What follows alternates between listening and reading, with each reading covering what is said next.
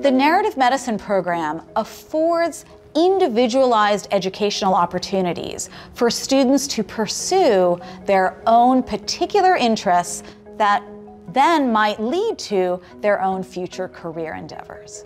Our curriculum is always in flux. So we build on a core curriculum and we move with the times and create new courses to attend to matters that are of critical importance. In my narrative health and social justice class, some of the questions I ask are around issues of representation. What does it mean for a more powerful person to tell the story of a less powerful person? How do you hear equitably across structures of power? How do you understand that stories aren't always inherently good? Some stories can be oppressive, some stories can be unjust. How do we listen for that injustice? And how do we re-narrate those stories so that they support equity, health, and justice for all of us? I teach a course called Narrative Ethics, which examines the interplay between narrative and ethics.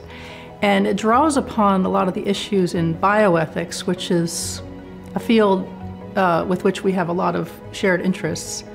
And in this course, we use film a lot of speculative fiction film and literature in order to examine ethical issues in healthcare and to take a narrative approach to understanding them better. It was an amazing class that I'll always remember.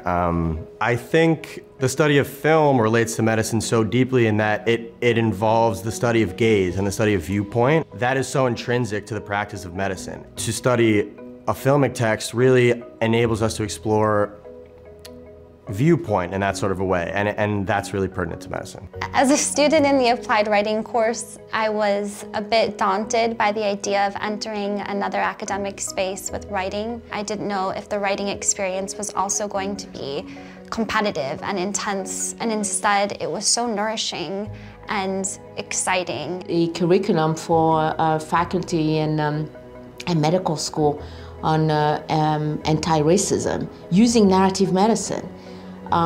So we are part of a community that is advancing the field and changing the field. It's not going to happen overnight, but I don't think anyone else is doing that in any program of narrative medicine in the country or even in the world.